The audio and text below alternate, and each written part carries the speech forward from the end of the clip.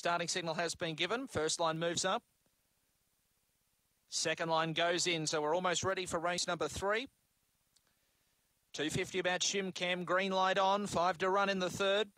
We're ready, set to go. Racing, going up at the lids there, Bungalow of On, and Overvalued didn't begin all that flash. Starlight Gemma's going to lead by 2 lengths. Shim Cam works to second, Meandering Merv saves ground the inside into third, and then came Overvalue. 5 away last of all, Bungalow of On.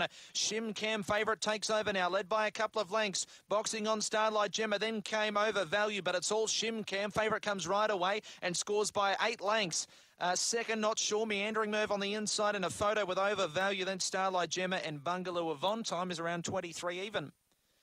Pretty easy work for the favourite in the end. Shim Cam for David Peckham. Circles and wins comfortably. Booted right away. Time is around 23 for the winner.